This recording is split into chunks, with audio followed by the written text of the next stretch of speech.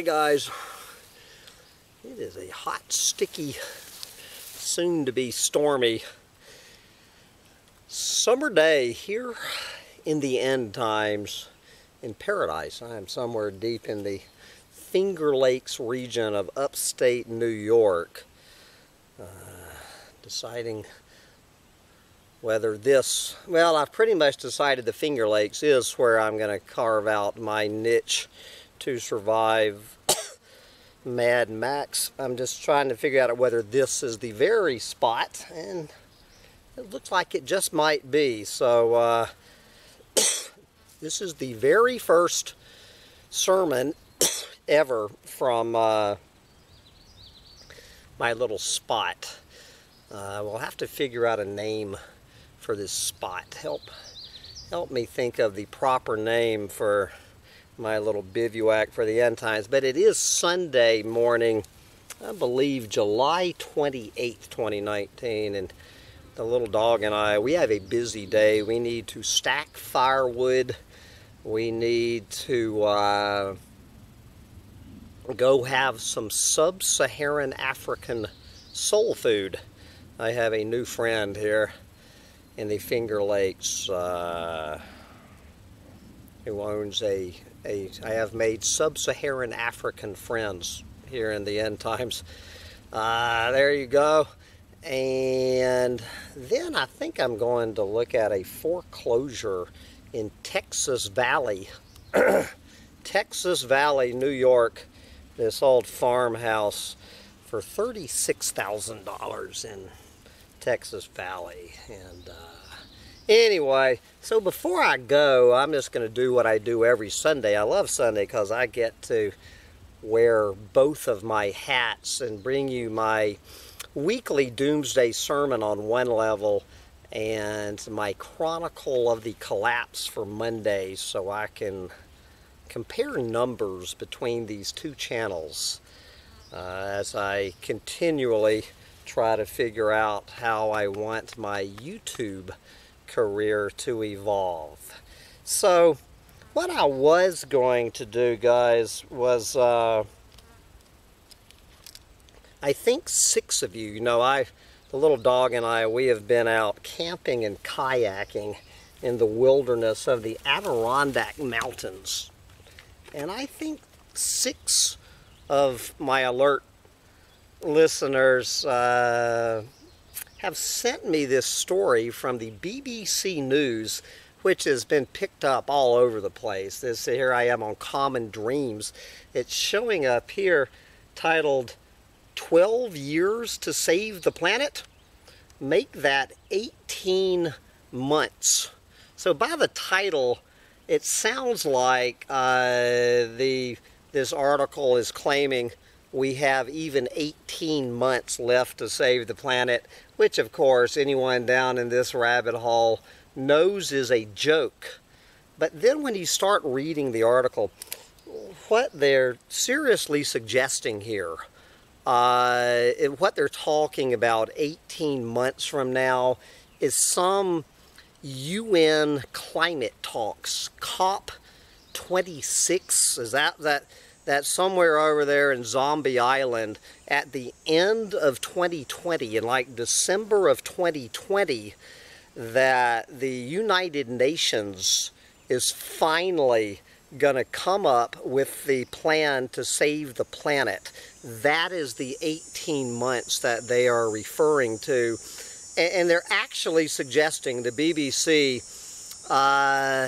that the United Nations, I think maybe Prince Charles or somebody, one of those royalty 1%ers, are all going to roll up their shirt sleeves and finally figure out how to save the planet. And so the more I started reading that, I did like the final line of the BBC News report where the reporter or the editor summed it all up. The last 4 words of this article: "Don't hold your breath!" Exclamation point. Don't hold your breath. meaning anybody out there reading this article, the writer or the editor lets you know what it was all about. It ain't gonna happen. We know damn well that the United Nations is not going to save the planet by holding COP26. If you believe for 1 second that the United Nations is going to save this planet 18 months from now by holding another climate talk, you might be an apocalyptimist. So anyway, I threw that one away and just came up with this one right next to it in Common Dreams, a little more dose of reality. This is by this fellow Lorenzo Marsili. I love that name, Lorenzo Marsili, talking about the rise of corporate nations. This was originally published in Al Jazeera. That's where I recognize Lorenzo's name. It was published in Al Jazeera and republished on Common Dreams. So we're going to let Lorenzo, who I guarantee you, Lorenzo does not believe the UN is going to save the planet in 18 months. We're just going to take his essay. The rise of corporate nations. Multinational corporations are increasingly encroaching on the functions of sovereign states. Increasingly encroaching, which is another way of saying the global corporatocracy, otherwise known as the New World Order, has completely bought out anything, the very notion of sovereignty, sovereign states, meaning sovereign nations. Please, the very notion that there is anything remotely resembling sovereign nations. But we're going to start out from a quote. See if you recognize this quote. There is no America. There is no democracy. There is only IBM and ITT and AT&T and DuPont, Dow, Union Carbide, and Exxon. Those are the nations of the world today. The world is a collage of corporations inexorably determined by the immutable bylaws of business, close quote. And if you recognize that quote, you're dating yourself, because that was from the 1976 movie Network. I think Network is I Can't Take It Anymore or whatever. Anyway, where that was the famous monologue from the film Network, delivered by actor Ned Beatty in 1976, reflected, you know, however, good Lord, the 20, almost, what, 40, about 40 years ago, reflected the growing anxiety at that time that corporate power could eventually overturn democracy. Today, what was feared 40 years ago is becoming a reality. It has become a reality. Corporations have become the nations of the world, and they increasingly act as such. And so most of what he talks about, he just gives us one example of Facebook. And I had heard something about this, but I was glad to educate myself. So last month, Facebook announced that it is introducing its own currency called Libra, which the more than 2 billion users or citizens of the platform will be able to use to pay for goods and services. This announcement comes at a time when the monetary policies of countries across the world have increasingly accommodated the interest of big corporations and the wealthy at the expense of ordinary people. This has led to both unprecedented deregulation, which has caused repeated economic crises, and the subsequent imposition of severe austerity measures hurting the livelihoods of millions of citizens. Facebook's cryptocurrency initiative signals that this issue will assume even bigger proportions. For millennia, one of the defining features of sovereignty has been the minting and circulation of state-specific currency.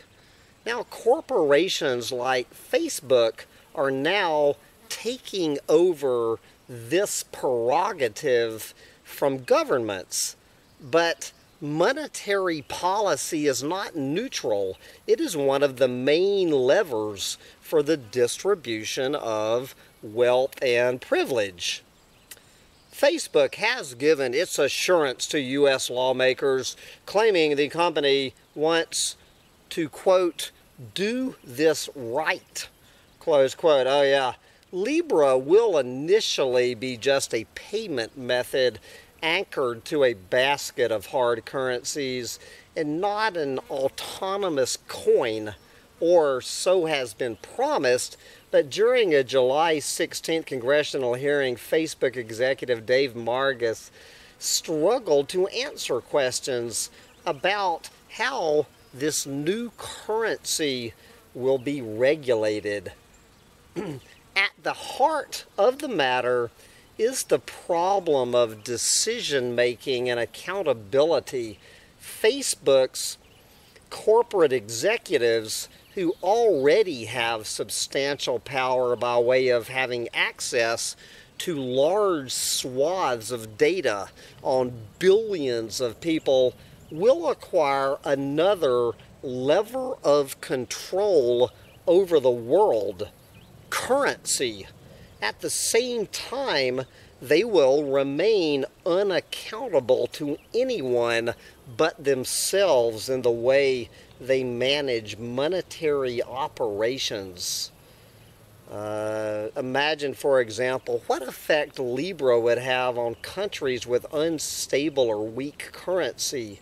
Would it become a mainstream substitute for the Argentinian peso or the Venezuelan bolivar? What guarantees are there that Facebook executives would not take advantage of the power Libra gives them to use it to economically and politically blackmail a weak government? Yes, given its long track record of problematic practices, including the misuse of personal data, can Facebook be trusted with so much power? The prospect of sovereign power in political decision-making being shifted away from national capitals and to Silicon Valley is real. And it is not only Facebook that is pushing in this direction. Corporations like Google and Amazon are building campuses that increasingly look like autonomous mini-states with their own infrastructure, retail, social services, and even shelters for the homeless.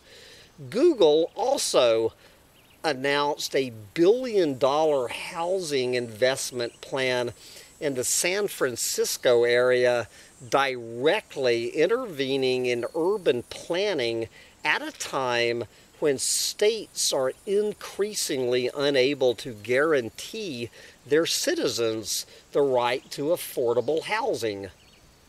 Corporations are also increasingly able to mobilize their own citizens. And I think by putting this in quotes, he means that they are literally calling people citizens.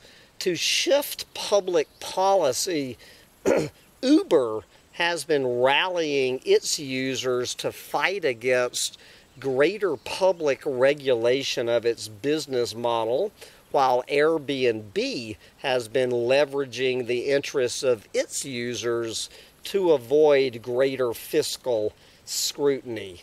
Corporations are also able to play states one against the other to remove regulations and provide huge tax breaks.